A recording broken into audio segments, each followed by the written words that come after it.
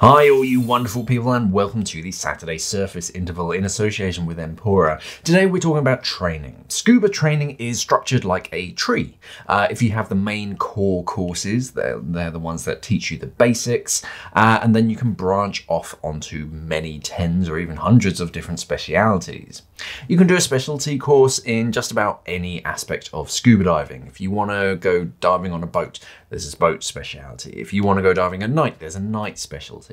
There's honestly very little stopping you from going scuba diving at night or in a dry suit without that certification. If you're renting a dry suit, then they may ask to see your cert, but if you're buying one, I mean, I've never been asked to produce my dry suit certification, so there's nothing really stopping you, but specialities will expand your knowledge and skills in a safe environment. Sure, you can buy a dry suit and just jump into the water, but it is much, much safer if you do the specialty first. For this list, I started off with 5, but then I just kept remembering more and more interesting ones, so there's just going to be a whole bunch of courses that I think are worth looking at.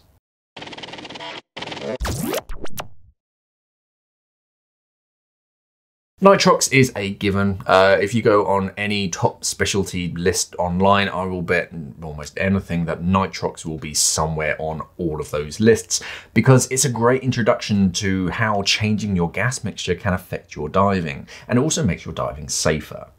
Air is wonderful, and I can say that because I've been breathing it for 30 plus years. And when you start mixing gases and changing the composition of the gas that you're breathing, especially at depth, it does some very interesting things. But it's very important to know what these things are if you want to use it correctly.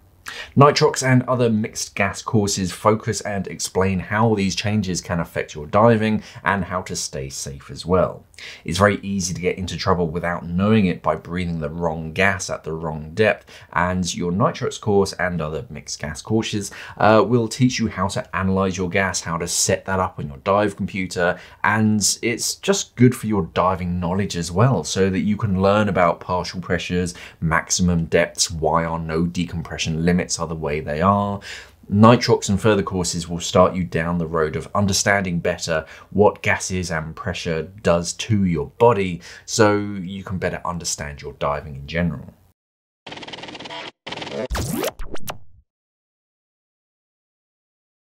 If you're wanting to expand your knowledge and skills beyond recreational diving, then there are other more advanced courses available.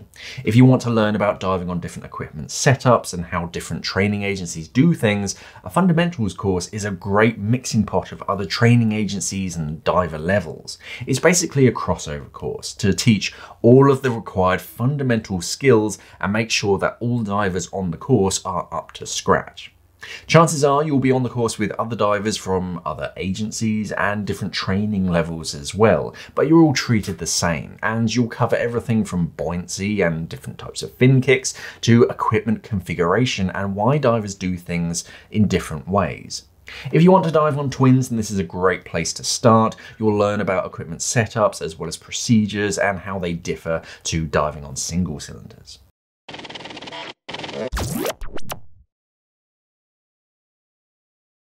The rescue course is where you start to look outwards and become a more effective member of a diving team.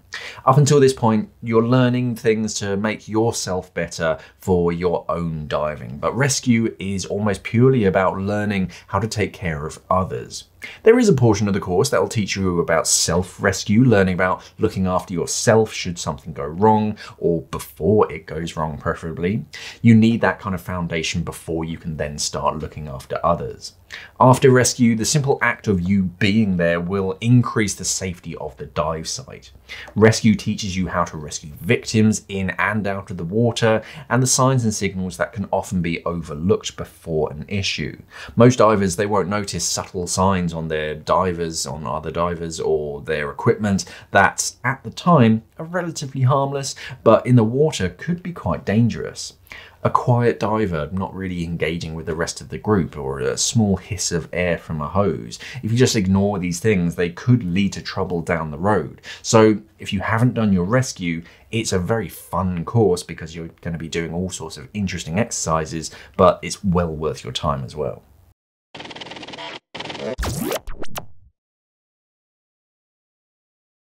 Anything that you might need that's more specific to your location or style of diving is just a no-brainer.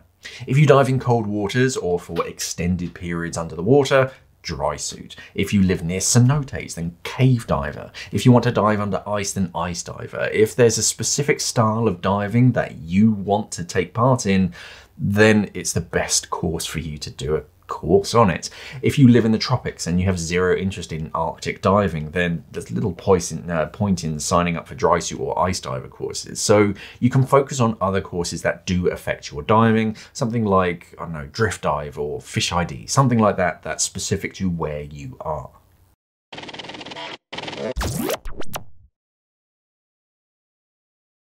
When you ditch all of the scuba kit to go freediving, you'll learn about how to exist in and around the water without relying on clunky equipment to keep you down there. You'll learn about breathing techniques and how to move in the water more effectively and fluidly. By learning more about your breathing in and around the water, you'll be more effective at scuba diving because you understand your body's rhythm a bit better and be used to water in and around your face. Just moving through the water after a freediving course, you'll find yourself moving through the water more fluidly, conserving energy as you go. With somebody else focusing on your movements and giving you tips in the water, they can guide you how to move more efficiently in the water, which makes you more efficient, both while snorkeling and while scuba diving. More efficient means that you can stay down for longer because you're not wasting energy or gas, so you can enjoy your diving a bit more.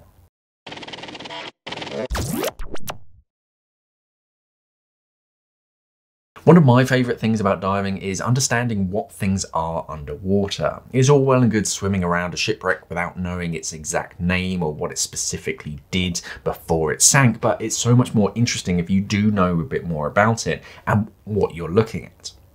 The same goes for fish. Fish ID will help you to identify what you're actually looking at.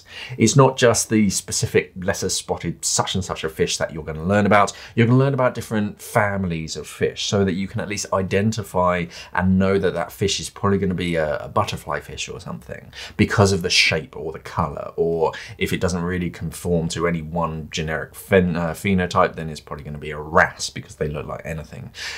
You'll learn about how they behave in the water and how fish can change their looks as they grow up as well, and which gender they are, it defines what they look like. So beforehand, you would have thought that you'd seen 3 different fish on a single dive, but actually one was a juvenile, one was a male, and the other one was a female. They just all look different, but they're actually the same fish.